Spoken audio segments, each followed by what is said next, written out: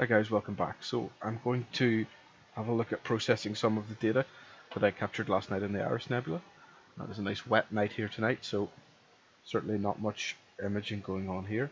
So I'll move across to the other machine, and this is the one that I use for image processing. I used to use it for capturing data, but now I've moved to another machine for that. So I will load up a project that I created, and this is where I store all of my process icons. So if you go to the first workspace, these ones in the top left are the ones that I typically use. So this is blink, and this lets us flick through the images and see what sort of quality we're looking at. Look for ones with non-round stars, things like that, and we can drop those out of our good images. Subframe selector uses it will measure aspects of your subs and let you empirically compare them.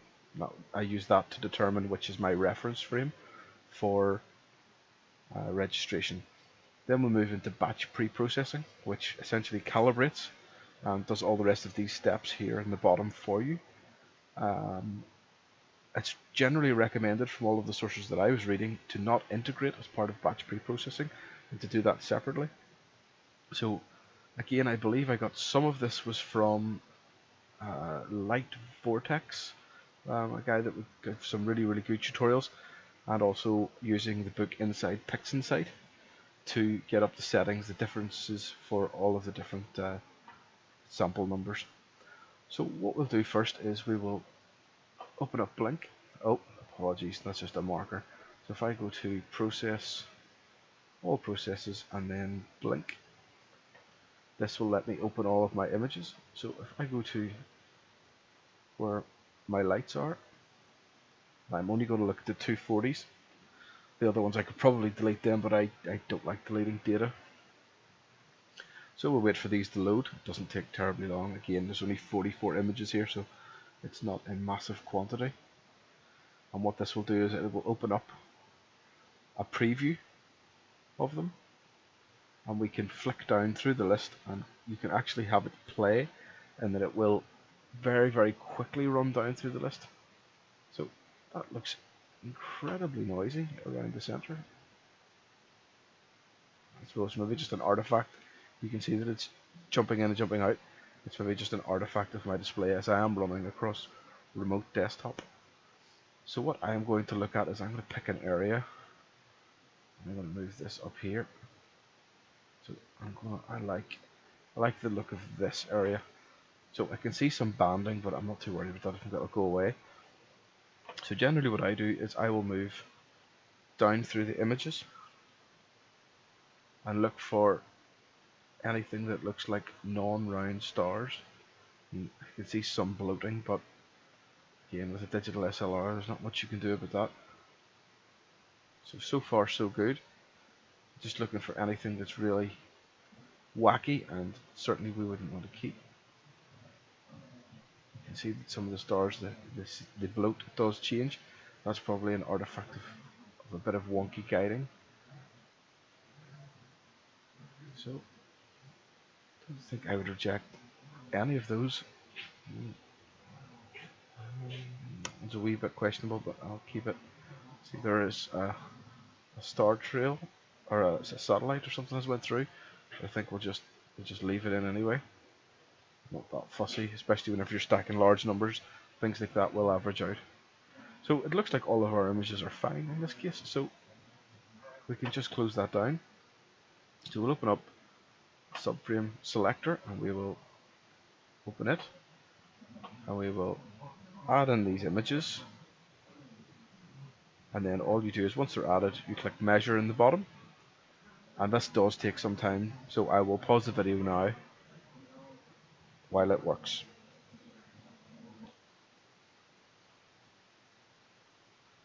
Hi, welcome back. So that is gathered up, it's finished off all of the images. So what we were going to do is we're going to sort the table by full width, half maximum, and this is basically the width of the stars, if you like.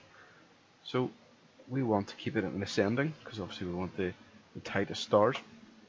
So generally what I do here is I will look at these, and I will look at the top three, and for me that's 22, 33, 21, and then I will flick across to signal to noise ratio. Now we want to go descending, so none of those appear in the top, so we're looking at 0.66 to 0.58, and that is much bigger. So let's see if we can swap that back.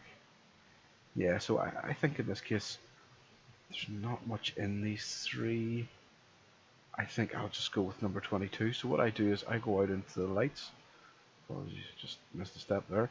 So I hover over this and it'll pop up the name of the file. So I can see that in the time, the name at the end there is 001934, which corresponds to the time it was taken. So if we expand this a little bit, 001934, and I tag the front of this with an underscore to pull it to the top, ref, and this basically is my reference frame for this set. So that is me done with this.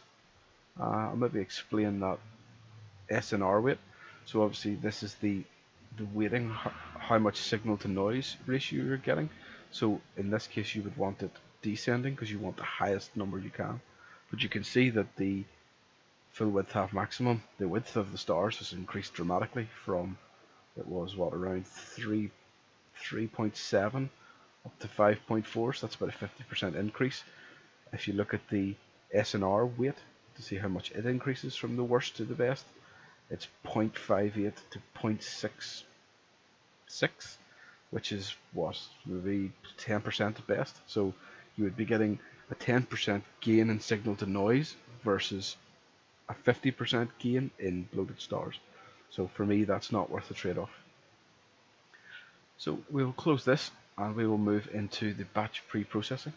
So I already have this loaded with some of my custom settings. To be perfectly honest, I can't remember which they are. I think it's things like these CFA and what it's going to do, and a template for cosmetic correction. So the first thing we're going to load in is the lights. So we'll just pick all of these and it will chuck them all in. Then we will load our flats. So this is going to make us a master flat for this run. We will chuck those in. So a bit of a constraint around batch pre-processing is that if you, only master files that are created using the batch pre-processing script will be recognized as masters if you try to add them using the add darks, add bias, add flats. It's something that I believe to do with the fits header, so in theory you could go in and edit that on the file, but I find the easiest way to go around it is to use the add custom button.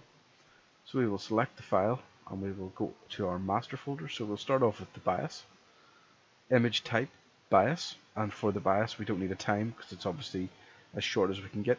If we click OK, we go to bias, it has master bias, and we have ticked use master bias over here.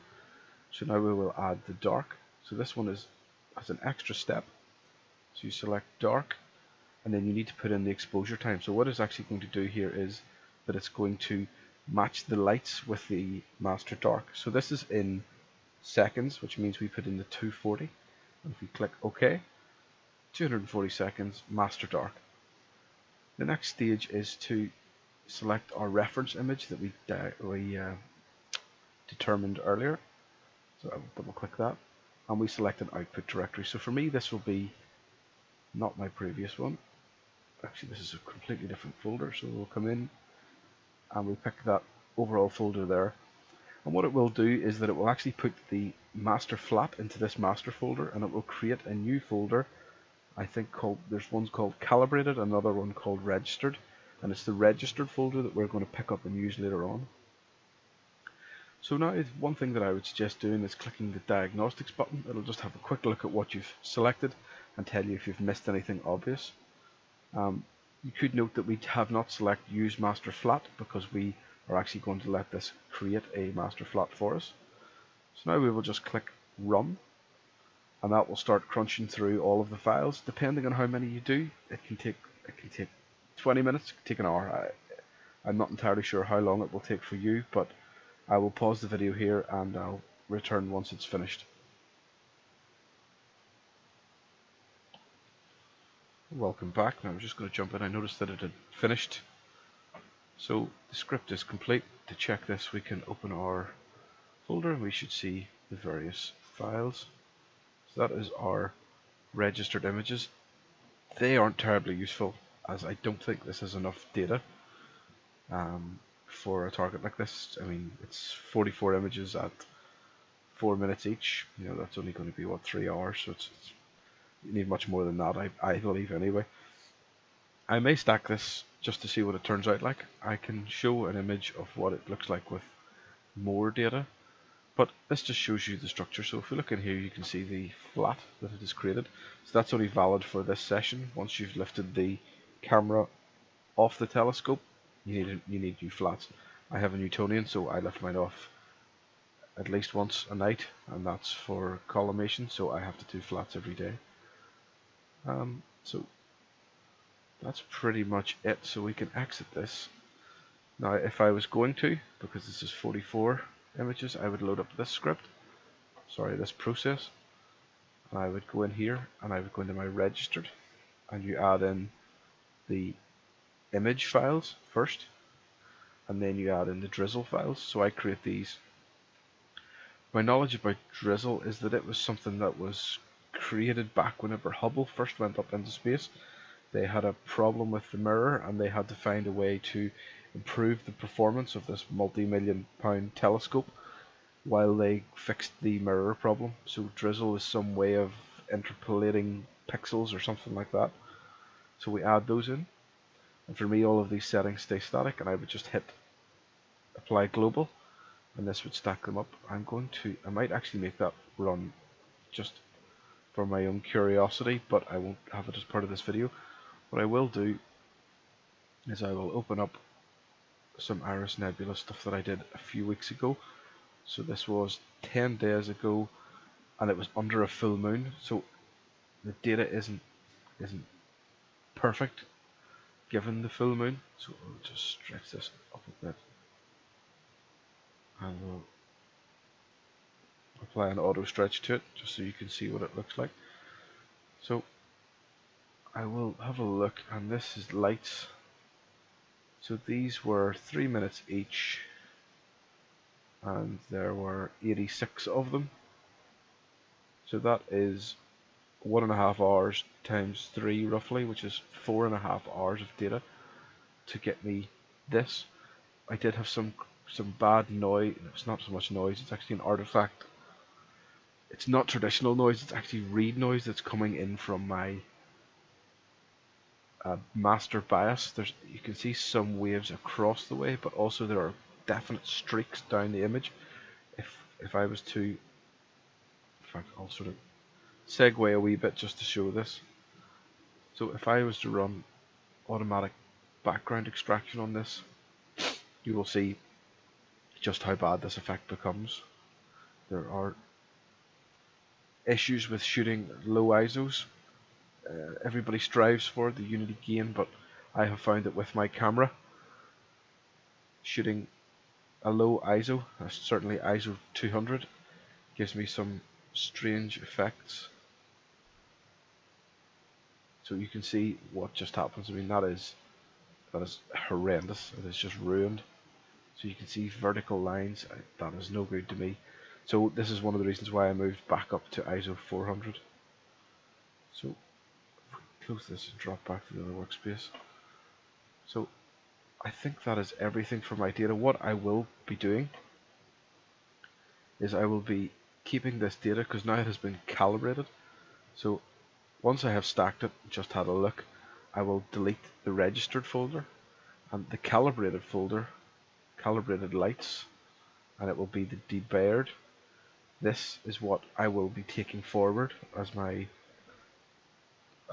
calibrated light data, and I will be adding this to subsequent sessions, and hopefully if I can get myself enough images, then I can get a truly lovely image of the Iris Nebula. It's one of my favourite targets, and it is a very difficult target to shoot. I only really get to shoot it from kind of April through until September, and then it tends to be quite low in the sky for me.